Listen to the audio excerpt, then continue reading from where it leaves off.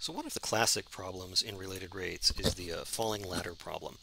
So in this problem, what we have is a 5-meter ladder that leans against the wall, and the bottom of the ladder is 1.5 meters from the wall at time t equals 0, and it slides away from the wall at a rate of 0.8 meters per second. So the task is to find the velocity of the top of the ladder at time t equals 1. So in other words, the top of the ladder is sliding downwards as the bottom of the ladder slides outwards. So here's what we have to do. I'm going to start, of course, by assigning variables very precisely. So what I'm going to do is I'm simply going to label the horizontal distance, in other words, the distance between the bottom of the ladder and the wall, I'm going to call that x, and the distance between the top of the ladder and the floor, I'm going to call that y. So let's let x equal, many people are just going to write distance, but what distance? Distance from the Earth to the Moon. In what units? We're talking about light years, millimeters, nanometers. So we want to say distance from bottom of ladder to wall in meters.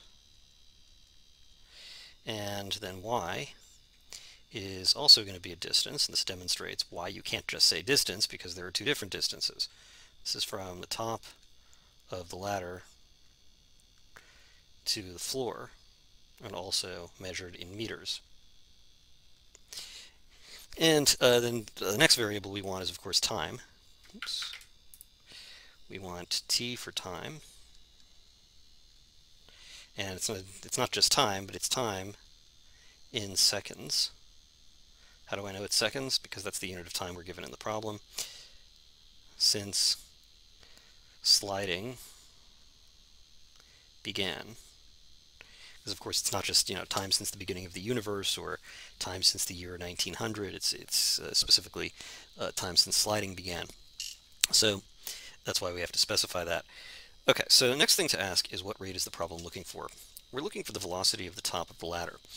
Well, the top of the ladder is sliding down the wall, which means what we're looking for is how fast this quantity y is changing. So that means is all distance, all speeds or all velocities are going to be measured in some amount of distance per some amount of time. So we're asking how fast this distance changes with respect to time, or in other words, the ratio of dy, the change in y, over the change in time. So that's what we're looking for in the problem.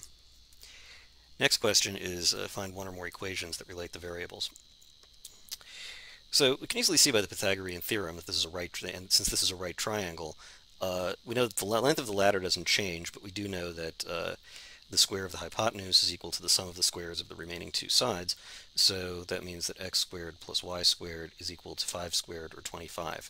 So that's the equation that relates the quantities in this problem. X squared plus y squared equals 25. And we can also, another equation we can read right off the problem is this, the ladder is sliding away from the wall at a rate of 0.8 meters per second. What that tells us is that this quantity x is increasing at a rate of 0.8. In other words, the rate of change of the distance x per unit change in time is 0.8. So we can actually write here that dx over dt equals 0.8. That just comes right from this statement in the problem. So now what we want to do is differentiate. We have x squared plus y squared equals 25, and we're going to differentiate the entire equation with respect to t. So the derivative of x squared is 2x, but we also need the derivative of x itself.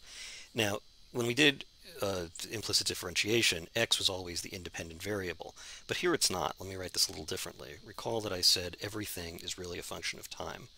So you can think of this as being kind of like x of t squared plus y of t squared equals 25. You can sort of think of this equation as if it had said this. In that case, squared is the outer function and x of t is the inner function. So we would write this as 2 x of t to the 1 times the derivative of x of t, which is x prime of t. And then we do the same thing here with y. Squared is the outer function. Now y of t is the inner function, so that becomes 2 y of t times y prime of t, and then the derivative of 25, that's a constant, that's just equal to 0. But the thing to recognize is that we're not really going to write, we don't usually write this as a function. We're just sort of understanding that the variables are functions of time. We don't write it this way. So if I were to rewrite this in a more compact form, I would just say 2 times x times x prime of t is the derivative of x with respect to t, or dx dt. And this is 2y, for the same reason, dy dt. Y prime is just the derivative of y with respect to its variable t, and that equals 0. If you don't get this, and I know many of you don't, but you will if you do it enough, just understand this. What we're really doing is, when we do a related rates problem, when we're looking for a rate with respect to time, just take the derivative of each of these variables normally, that's 2x, and then just put d, that variable, over dt after whatever you get. The same thing here with y. 2y, and then since the variable is y, we write dy over dt equals 0, and you see I get to the same place. So this is the equation. This is the equation with the derivatives in it. One more thing, I know many of you are saying, wait a minute, I was told in the implicit differentiation unit that y gets treated specially, but x does not. The issue is, of course, that x was an independent variable and y was a dependent variable. In this case, since we're imagining that both variables are dependent on t, both of them are dependent variables. They're both dependent on t, so they both get treated the same way. It's not like y is special and x is not, because both of these are now now being treated as functions of t, so they have to be treated kind of analogously. Okay, all that to say that we have that equation. Next thing we have to do, or the last thing, is use the derivatives in step 4 to solve for the rate. So the rate that we're looking for is dy over dt. So I want to take this equation and solve for dy over dt in terms of everything else. Moving 2x dx dt over to the other side of the equation, I get 2y dy dt is equal to negative 2x dx dt. And now I'm going to divide both sides of the equation by 2y, giving me dy dt equals negative 2x over 2y dx dt. And negative 2 over 2 is just negative 1, so I'm actually going to just write it like that. So I have negative x over y dx dt. Fortunately, I actually have all of these quantities. Let me just...